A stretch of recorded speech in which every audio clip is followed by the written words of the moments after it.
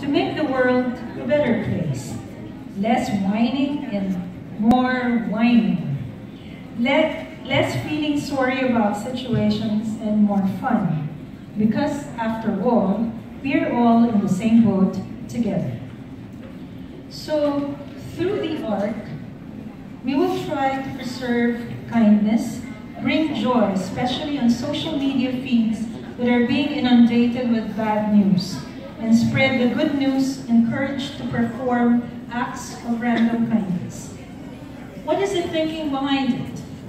What we focus on grows. What we look for multiplies. So we focus on kindness and help people focus on it too, online and offline.